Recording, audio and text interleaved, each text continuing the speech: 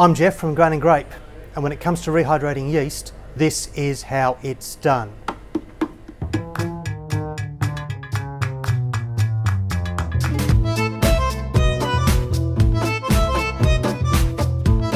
Successful fermentations begin with the right quantity of healthy yeast.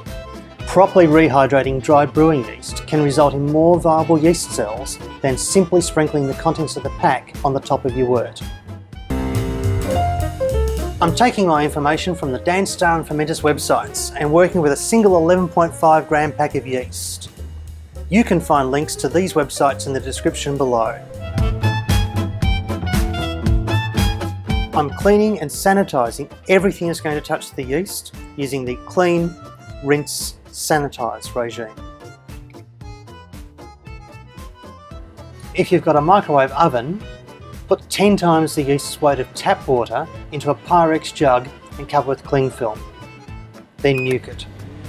Ideally, your microwave will be cleaner than ours at the shop. If it isn't, or you haven't got one, simply boil the water and add it to a sanitised jug. Let the water cool to between 30 and 35 degrees Celsius, then sprinkle the yeast onto the surface.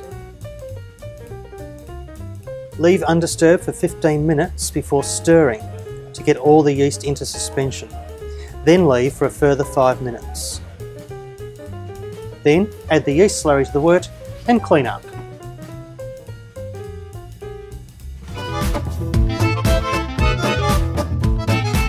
Aeration of the wort is unnecessary, but can improve yeast performance.